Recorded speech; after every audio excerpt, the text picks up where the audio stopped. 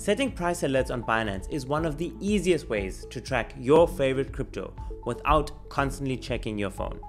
In this quick tutorial, I'll show you exactly how to do it, step by step, using the Binance mobile app.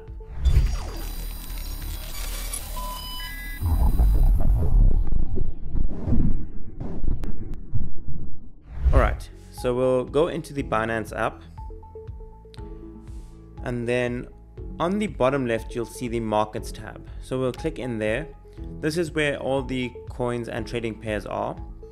So you can search whichever coin pairing you're interested in. We're going to go ahead and click BTC USDT trading pair. So you'll click in there.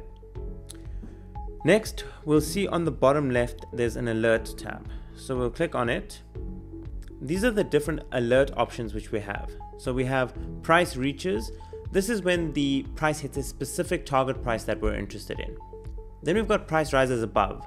This is when the value surpasses a set price that we've set, and price drops to is when the price goes below a set price which we've set.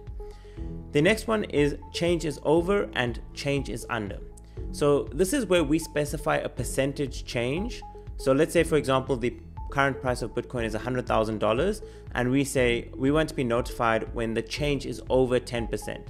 That means Binance will send us a notification when the price increases by 10% from what the current price is. So when it hits the target of 110,000. The last one is 24-hour change is over or 24-hour change is down. This is where we specify a percentage change that we're interested in over a 24-hour period.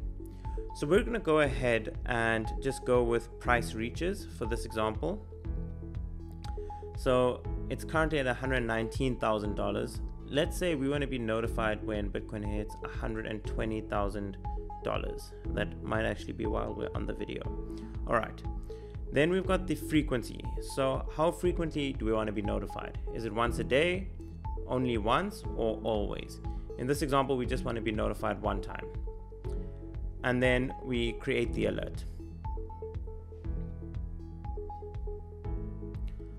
All right, now Binance will automatically send us a message when the price hits $120,000. All right, friends, and that's all for this tutorial.